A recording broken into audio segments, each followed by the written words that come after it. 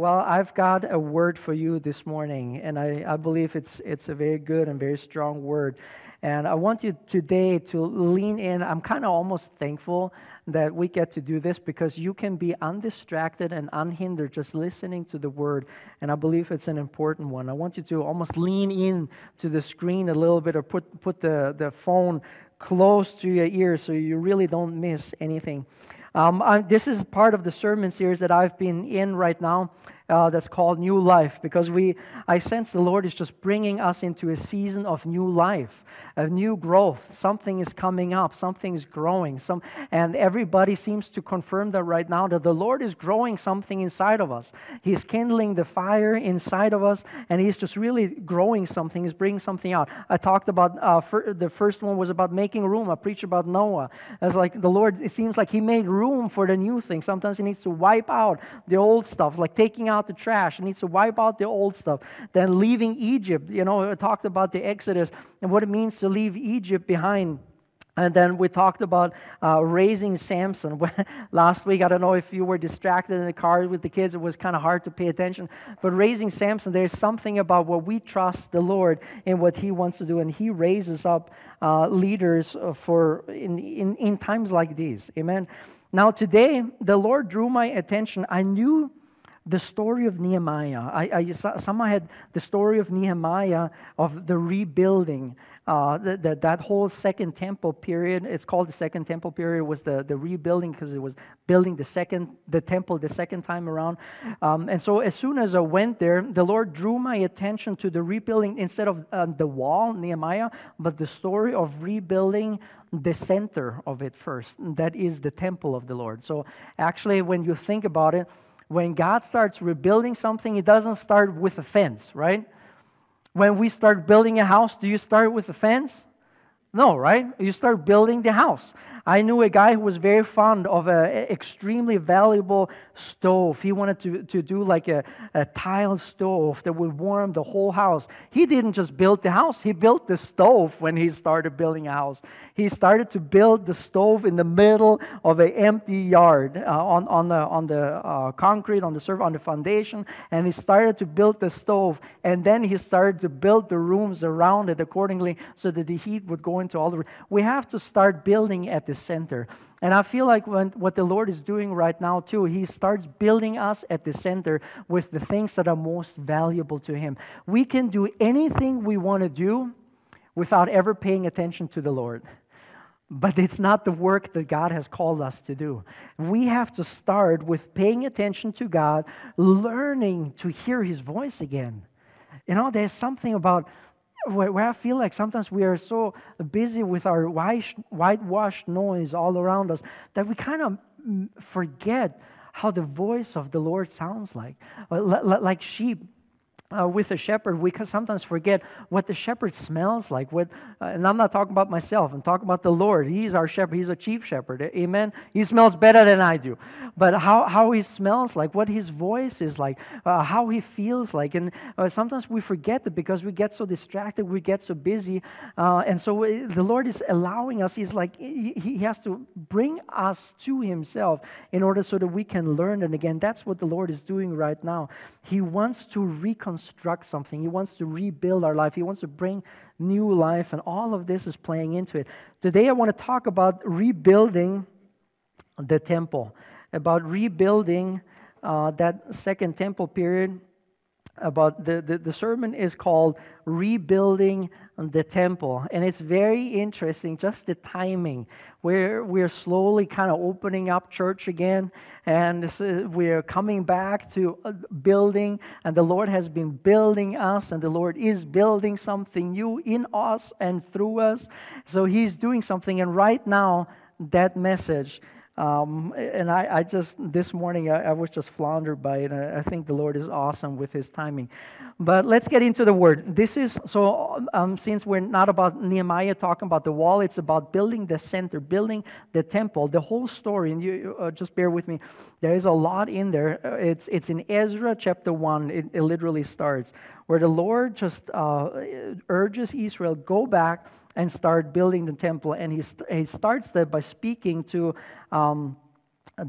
not the emperor, but the leader of the dynasty of the Persian Empire, and that is Cyrus, King Cyrus. And this is in Ezra 1, verse 1. It says, in the first year of Cyrus, king of Persia, the word of the Lord by the mouth of Jeremiah might be fulfilled.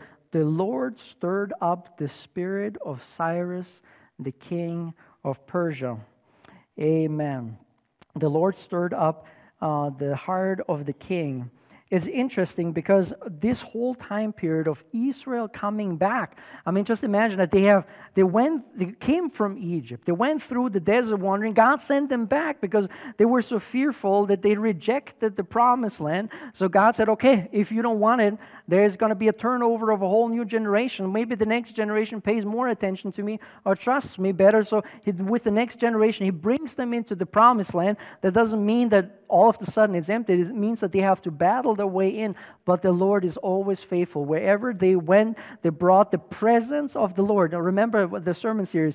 The Lord had to teach them the presence first. And now they learned the lesson. Now they're carrying the presence of the Lord wherever they walk. And wherever they walk, wherever they set foot, whatever city they had to battle, the presence of the Lord did the battle for them. Literally did. Just think about Jericho, just blowing those trumpets without anybody ever raising a sword. I mean, it's incredible. If we're going through the school, the disciple school of the Lord, and He's teaching us His presence, and we learn this lesson well, guess what? Wherever we set our foot, the presence of the Lord comes. Amen? Amen. And that's good news because the Lord wants to proceed. He wants to move forward. So they have learned the lesson, and then through multiple unfaithfulness, they have been because they failed to drive out here, and they failed to drive out there, and they settled for a compromise here and there. And then all the ambitions of what God has, if we are slack and if we compromise, the evil grows again. If we don't uproot evil entirely to 100%, it will continue to grow again, and it's just coming back. It's like trimming back weeds just a little bit. They just come back, right? And that's just how it is. And so after all of this time period of unfaithfulness in 1,000 years, then the Lord sent them into exile. He brought them back and said, now is the time. The 70 years are fulfilled. I want to bring you back. And so He starts by stirring the heart of the king. Now, in order to understand that there's a change of kings as well. Under Nebuchadnezzar was the king of Babylon. Israel was exported into Babylon. All right, now Nebuchadnezzar is dead. 70 years later, the Persian Empire took over the Babylonian Empire. Now we talk about the Persian Empire. It's not the same anymore that took them into captivity. But in the Persian Empire, the talk is about 3 different kings. The first one was King Cyrus, who gave them the order to go back. Then all of a sudden, we're going to start talking about King Artaxerxes. He was a king in between. And then you have Darius. And Darius kind of gave them the go-get. Under Artaxerxes, he ruled that Israel has to stop building the temple. So under Cyrus, he said, go back and start rebuilding the house of the Lord, the house of your God. Artaxerxes said, stop building. Did you ever have a construction site and somebody said, stop building? The whole thing, just stop building. And then a third one comes along, and that's Darius, and he says, you can go ahead again. So that's kind of important to keep in mind. But here in the story, so Israel is coming back. They're excited. It's like coming back to church, right? They're coming back into the country again. They get to rebuild something. They're allowed back in. It's a small handful of people actually that returns from all the people that was deported. Actually, only like 40 or 50,000 roughly came back. And so, but this small group of people was very committed. Their heart was in the right place. They were extremely careful to do the right thing and to please the Lord. And so they started to rebuild the temple.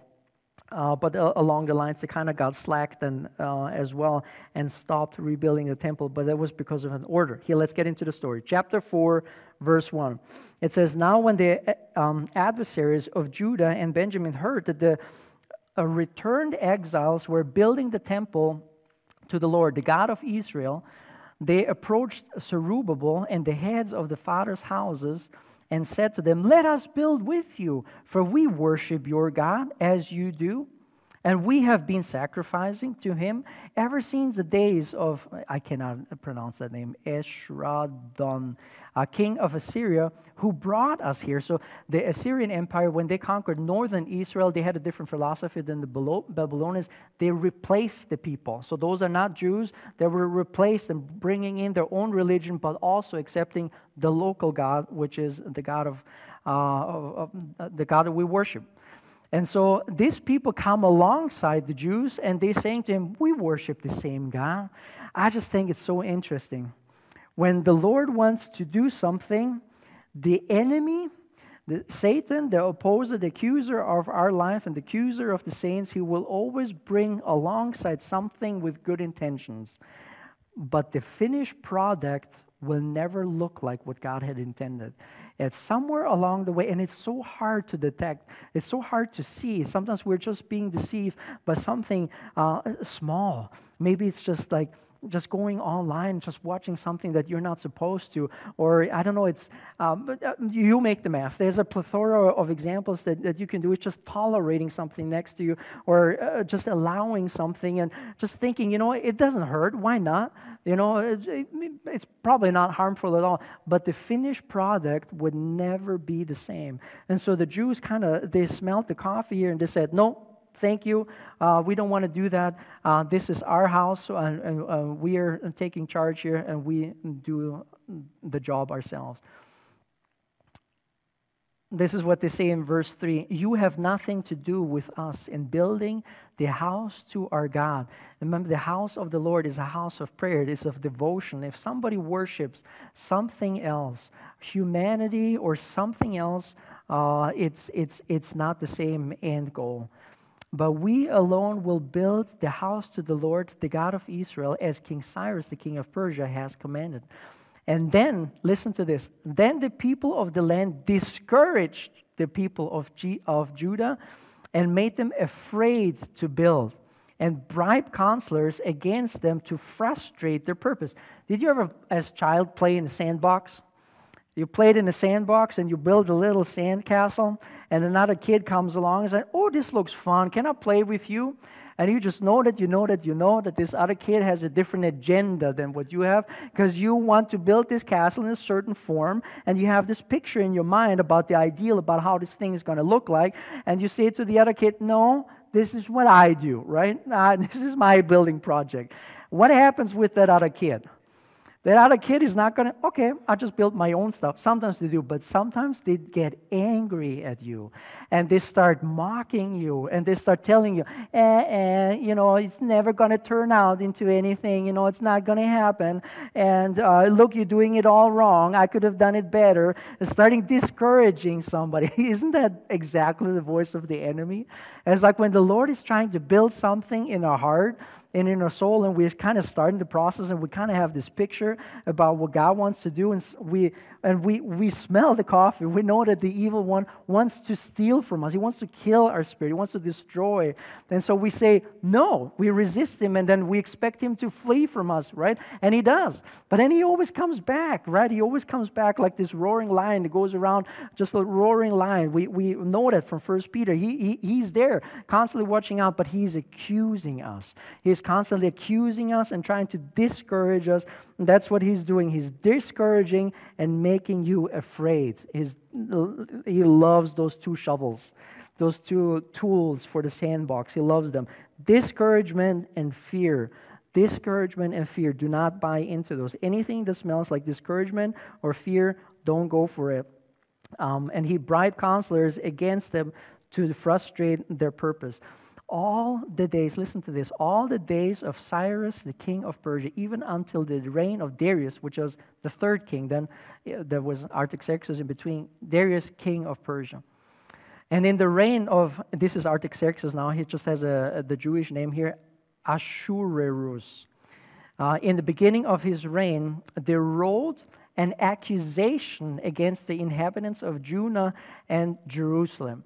So they wrote a letter of complaint. Not only did the frustration and trying to instill fear in them work, so they had to, like, okay, they were sanctioned, they were given the power from the king himself who is in Persia. So they drafted up an evil letter to accuse them, to speak evil against them.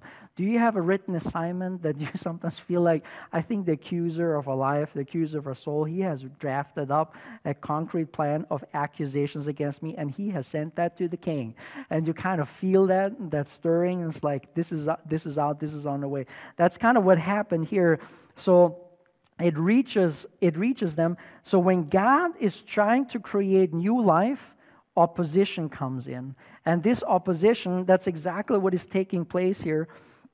And then it says, in the days of Artaxerxes, Bishlam and Mithridat and Tabil and the rest of the associates wrote to Artaxerxes, the king of Persia. And he kind of blaming them that it's really bad, the inhabitants again, and all of this is just going to turn sour again if you're not careful, oh Artaxerxes.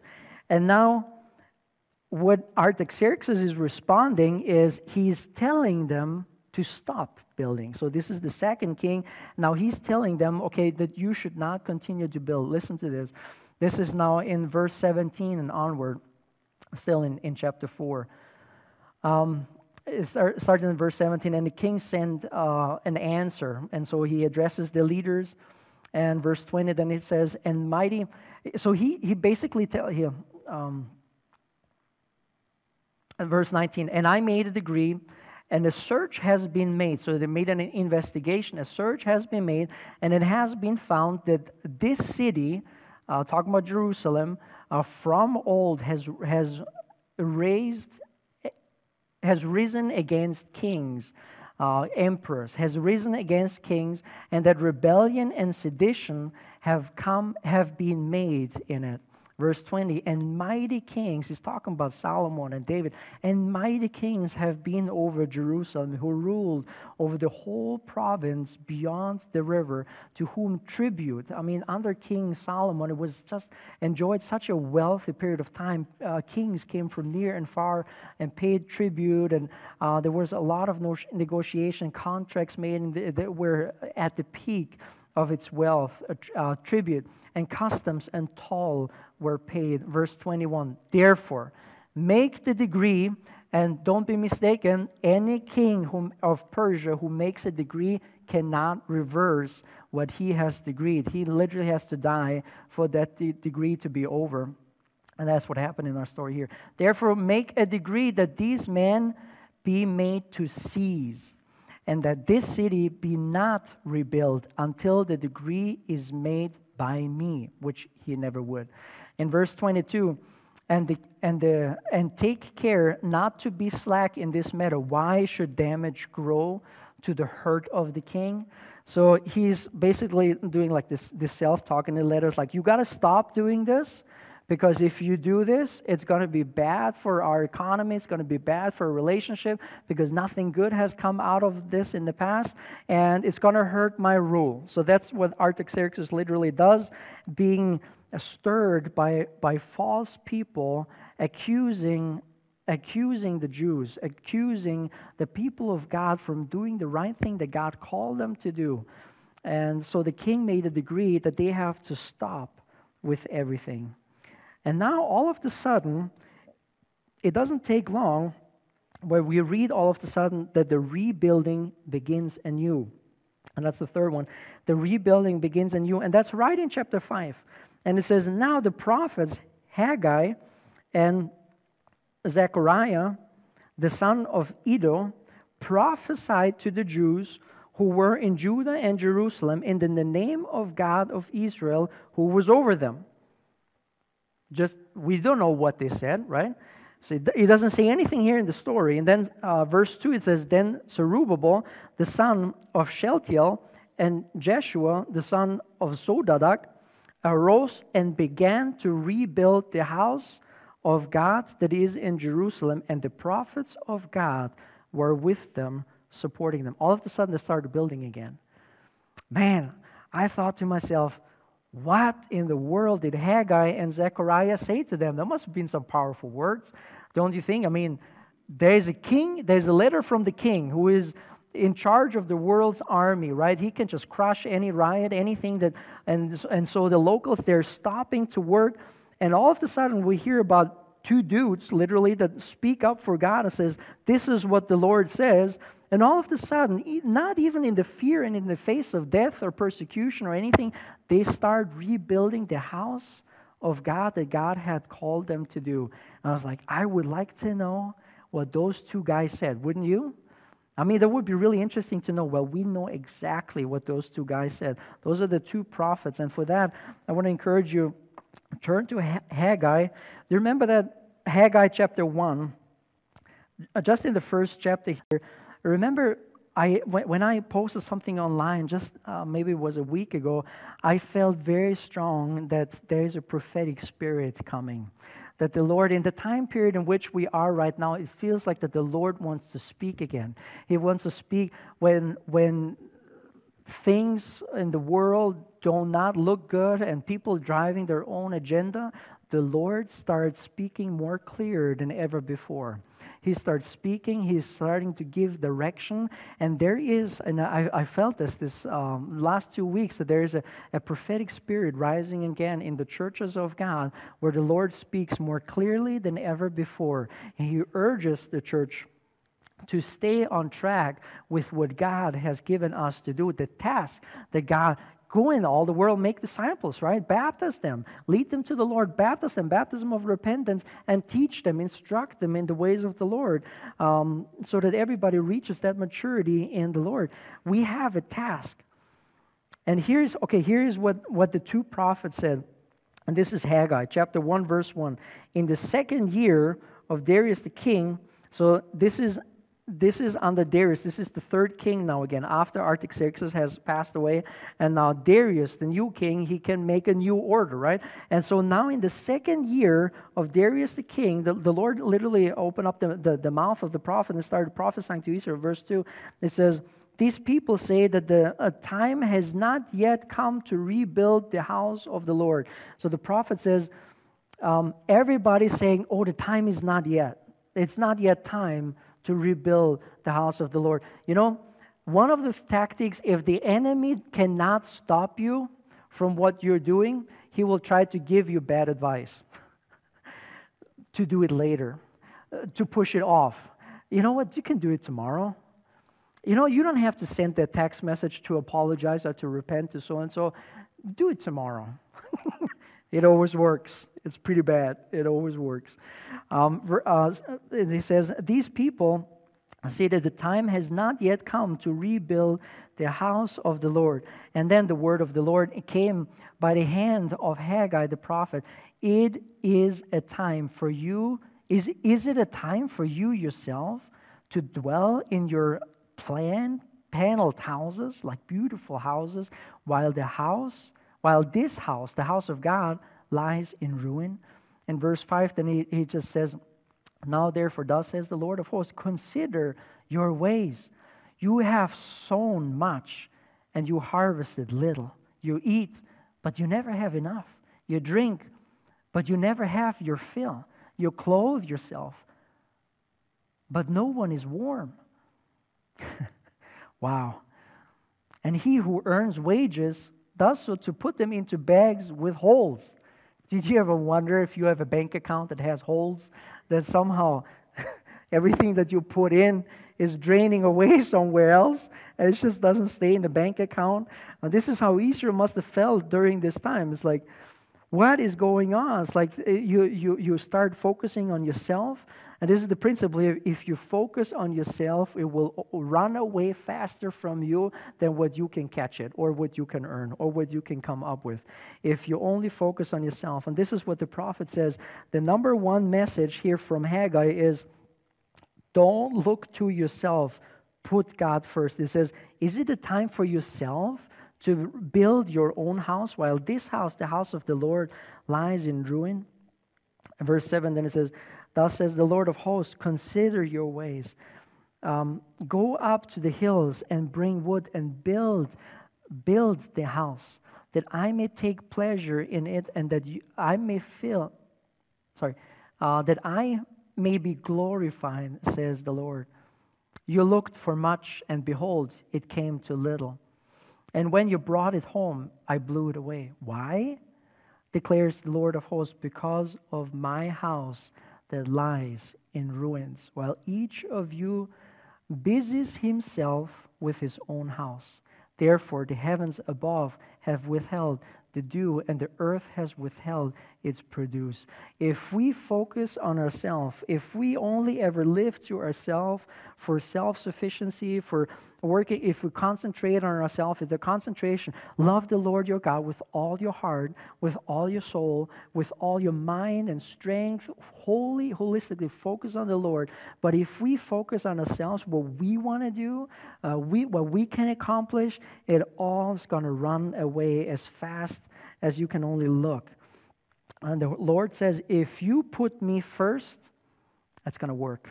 It's like, if you put my house first, I will never forget the words of a pastor who said, if you take care of the flock of God, God will always take care of you. It's the same principle. If you do the will of the Lord that God has called you to do, and if you neglect the other things, your own wishes and things for a while, and you focus first on the kingdom of God, everything else will be added to you. And you will see how the Lord changes it. And this is the message that God spoke through Haggai to the nation during this time. We saw that they started rebuilding again, but we didn't know why. And here, the first message was, stop focusing on yourself. Stop being self-consumed and self-observed. Put God first. And that's as simple as that. Put God first. Now, the second thing that was spoken through Zechariah. And Zechariah Zechariah is right the next prophet. Just flip the page. Zechariah chapter 1.